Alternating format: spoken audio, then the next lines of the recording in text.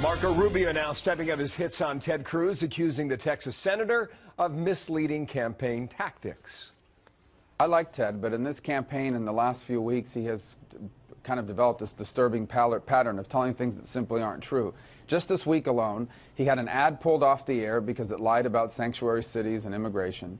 He has also, by the way, lied about my position on marriage, my position on Planned Parenthood. We all saw what he did to Ben Carson. He keeps acting like it was just a whisper campaign. That was from Sunday. Now today, former Republican presidential candidate, Louisiana Governor Bobby Jindal has also endorsed Rubio. And Senator, well, our governor, rather, welcome back to our program here. I want you to...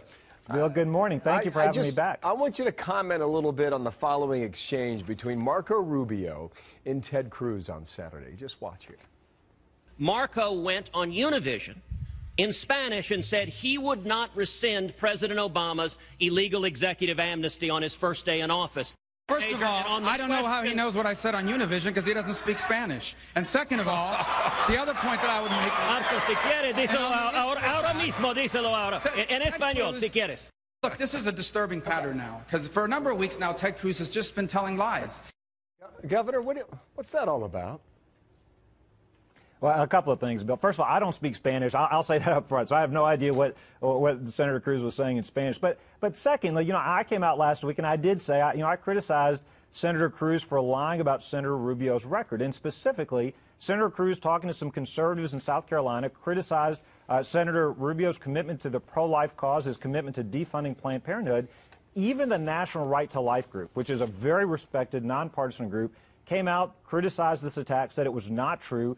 Senator Rubio is 100% pro-life. That is a personal conviction. I think it's wrong to criticize him for that. In the previous debate, you remember, Bill, he said that he had a very powerful moment where he said he'd rather lose the election than be wrong on this issue, defending himself against folks that said he was too pro-life. The liberals are coming after him for being pro-life. You expect that from Democrats. You don't expect it from another Republican. This election needs to be about the future. Bill, I think the election changed dramatically on Saturday with the death over this weekend of Supreme Court Justice Scalia. I think we're now in a very, very new world, a very dangerous world. This is an important election. We have to elect a conservative. I think Marco Rubio is best positioned to unify our party and win this election. I don't think Democrats would disagree with that last point there about how the death of Justice Scalia has changed this election. Back to the debate on Saturday night, however. What do you think that back and forth did to the Republican Party? What do you think it did to the GOP brand in 2016? Well, look, Bill, I don't mind a hotly contested primary. I know that a lot of Republican elites and D.C. leaders wring their hands. They'd rather this election be done sooner than later. Let the voters decide. I know a lot of things get said in the heat of the moment. I think we'll all come together and support our nominee. I think that nominee is going to be Marco Rubio. And I think our voters are going to be very motivated knowing that with a court that used to be split 5-4, now that it's deadlocked 4-4, we need a Republican and conservative president who will appoint a judge who will actually read the Constitution. Look, we've got cases, whether it's abortion, Second Amendment rights, First Amendment religious liberty rights. We have a lot of issues coming before the court.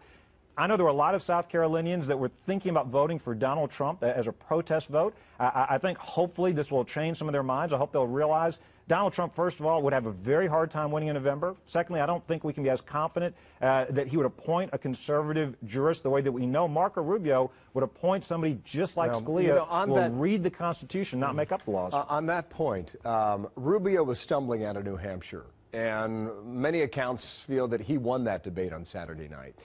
Was that a must-win for him, do you think, after the previous debate and the finish in New Hampshire, in order to get some sort of mojo back quickly? I need a quick answer on that, too, Governor. Well, look, I think he did very well in the debate, but I don't think there's any one debate that's going to win or lose this election. His campaign's built for the long run. He's a principled conservative. That's why I think he's going to win this nomination and win the election. Well, Governor, thank you for your time. Bobby Jindal there from Baton Rouge today. Thank you, sir, for coming back today.